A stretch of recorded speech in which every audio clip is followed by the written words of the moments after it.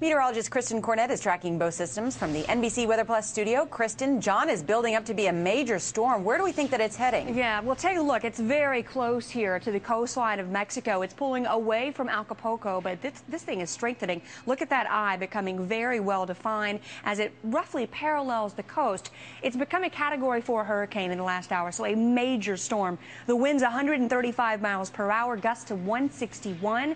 It's moving to the northwest, so that's going to take it just parallel to the coastline here, but just a slight adjustment in that forecast track to the right, and that's going to put it on shore. We're looking for a coastal storm surge up to 5 feet above normal tide levels, along with large and dangerous battering waves near the path of this center. It's going to continue on that track very near Puerto Vallarta, it looks like Thursday afternoon, and then perhaps a near direct hit Cabo San Lucas sometime Friday afternoon as a Category 3, perhaps Category 4 hurricane, and then it's going to move on out to the west into some cooler Pacific waters and should start to weaken. But this is a very, very strong storm. Likely a lot of people from the U.S. heading in this direction, some of these major resort areas in Mexico for the Labor Day weekend. Nora?